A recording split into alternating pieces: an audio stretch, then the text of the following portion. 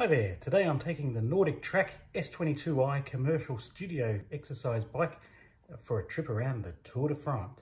So iFit offers a range of awesome trails and tracks and rides around the world with iFit trainers who talk and motivate and lead you through the path. But it also offers this incredible Google Maps based routes. And so iFit have made a Tour de France route in two parts, each of which are 18 stages. If I click on stage 1, we can see that stage 1 of part 1 alone is 1 hour and 34 minutes and 35 kilometers. So we're going to try and do 36 of these. Yay. Now, it's important as well, make sure you're hydrated, have your water bottle, have your sensible footwear,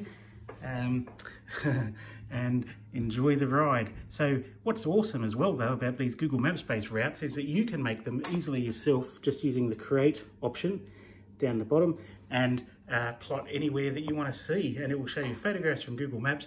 But awesomely as well, iFit will change the elevation as you go up and down hills as if you were really there. It's quite incredible, and that technology is iFit's proprietary technology. You won't find that on other bicycles.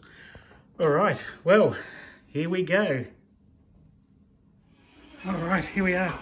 We're a bit into our journey. I'm on a different stage now. You can see at the top, time remaining. I've just started this stage.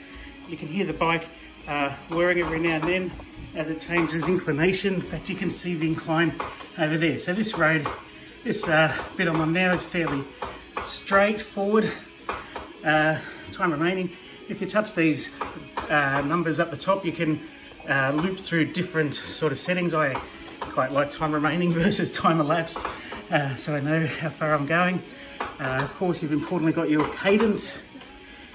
Anyway, yeah, touch the screen to bring up other things, control the volume, soundtrack. You can see we're going through some nice French scenery, all thanks to Google Maps and iFit.